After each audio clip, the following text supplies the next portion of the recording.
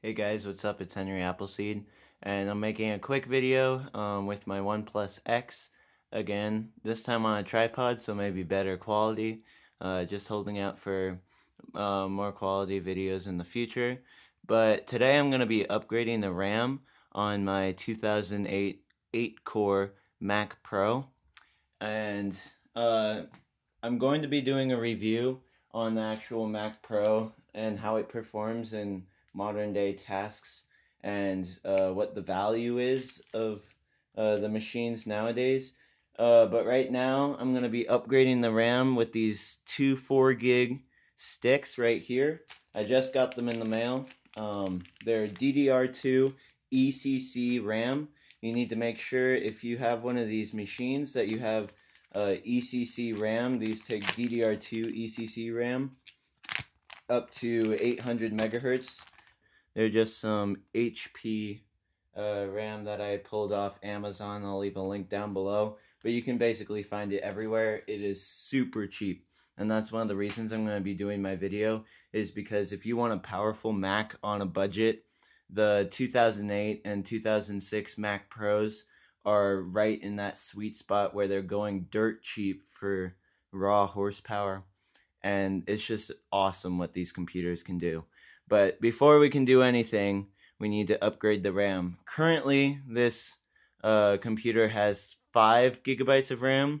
That's what the computer registers and what it can actually use, because it came with 4 gigabytes of RAM, and I had a 1 gig stick and a 512 megabyte stick laying around that I threw in it just for time. And so anyone knows how to take the RAM out of this. It's super simple. These are the RAM risers right here, and there's 2 of them with 4 slots on each card. So as you can see here, we have 2 1 gig sticks and one 512 and one 1 gigabyte stick right there.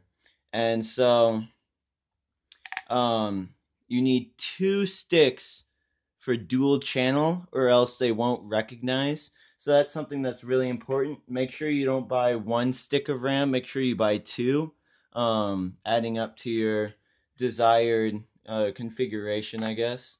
And so these just pop out like any old RAM slots. Let's put them down right here. And so, as you can see, I have 2 dual channel on the same card. These are 2 1 gigabytes, and there's another 2 1 gigabyte sticks down there. So we'll just throw this RAM in here. I actually haven't even checked this yet. I literally just opened it. And so we're going to stick it in here. Make sure it fits. Cross your fingers. Boom. Right there. Okay, that's a good sign.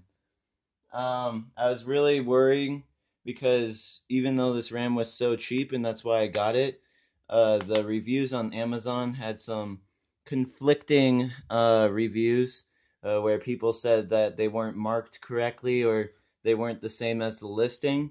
But my best guess is they bought it for their personal desktops and didn't realize that it's ECC RAM, error correcting RAM used in servers. So that's something really important that you need to make sure you get, is ECC RAM. And so yeah, upgrade done, pretty easy. Let's just slide it back in here. Slot it in. And let's close it up.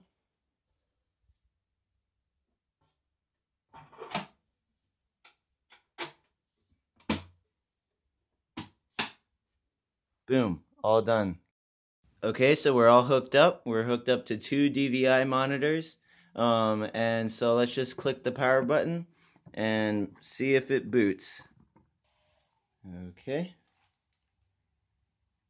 I really don't think there could be anything wrong with this machine. If the RAM doesn't work, well then I'm just screwed. But since it was only $10, you know, there's nothing I can really complain about. Okay, so now that we're all booted up, let's just go over to About This Mac. Oops. And there we go.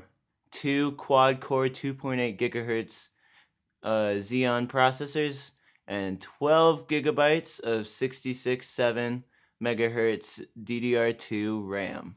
So as you can see right there, we did this successfully, nothing wrong, no surprises, just RAM.